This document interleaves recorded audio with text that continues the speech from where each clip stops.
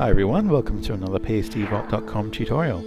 In this video I'll show you how to create an eye-catching laser particle effect.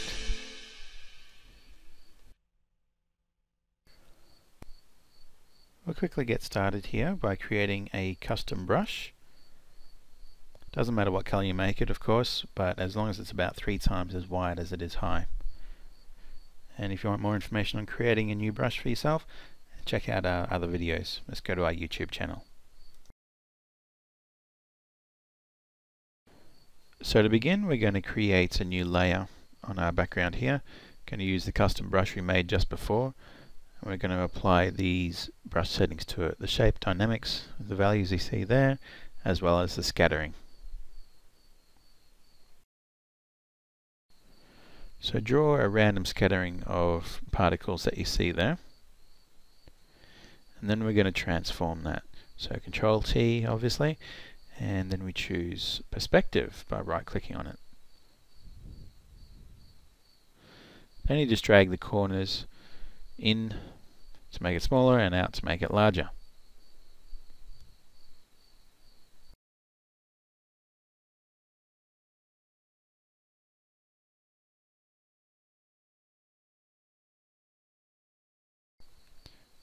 So this optional step here, I'm just going to erase the leading edges of a couple of those particles that are closest to the viewer, as it were.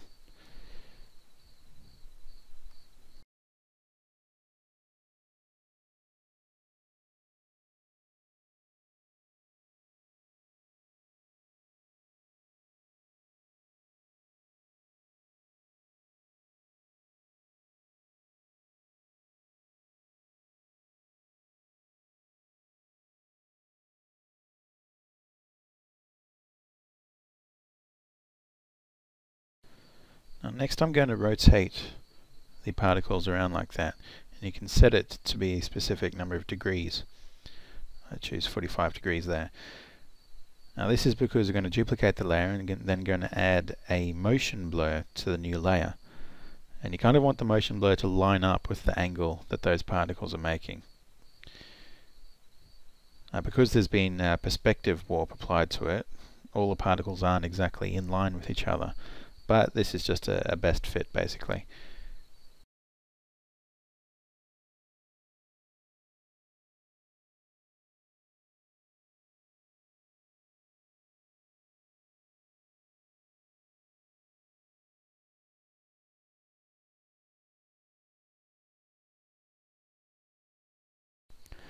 So I've lined it up mostly with the large central particles there, or the ones closest to the viewer.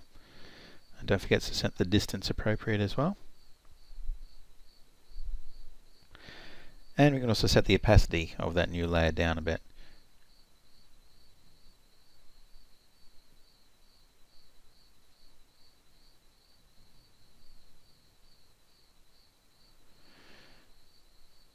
Okay, now for this particular effect I want to erase some of that motion blur from the distant parts.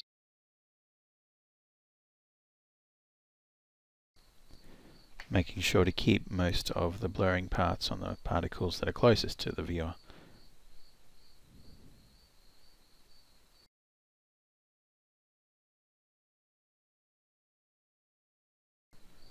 Okay, next step, going to create a new layer in preparation for adding some rendered cloud effects onto the particles.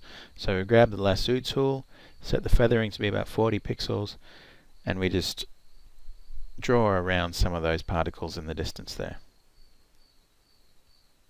The feathering makes it nice and smooth. Go up to the filter menu, down to render, and make sure we click on it properly, of course, and we choose clouds.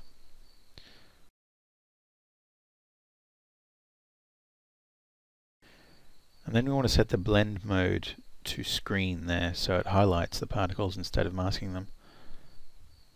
And we're going to free transform that down to size.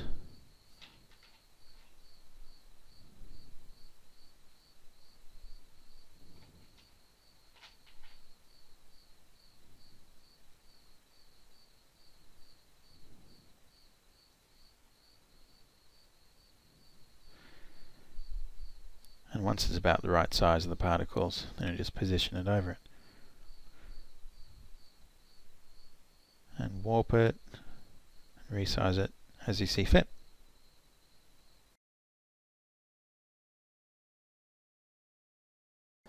So now I'm going to duplicate those clouds a couple of times. And the same idea is to warp them, resize them, and position them appropriately on the particles.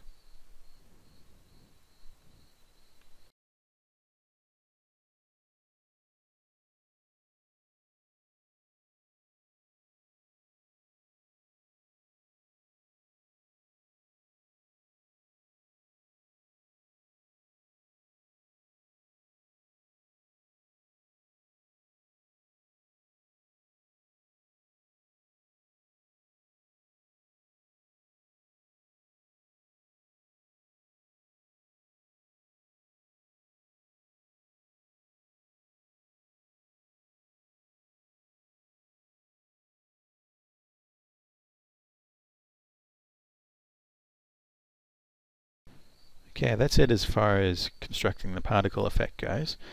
The next step is just to colorize it.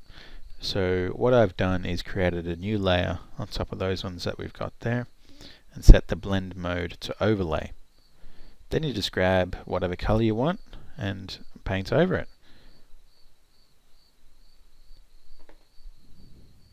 Again, just making sure it's overlay so it only colors the bits that are already there. And there's a couple more that I've made.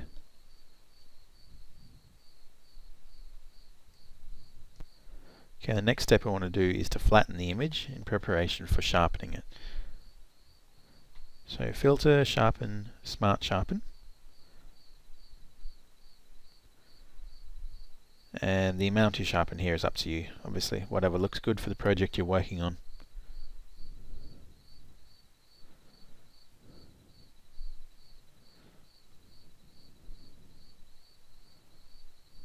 If you sharpen it a huge amount like that, you see those particles really stand out. A bit too much in this case, so I want to put it down to about 60% there. And that is pretty much it for this effort. So obviously you'd use those in your own projects to highlight things rather than having just these particles, unless you're making an abstract out of these particles purely. And here's the one we use in the tutorial on the website. Okay, thanks for watching. Have a good one. See you next time.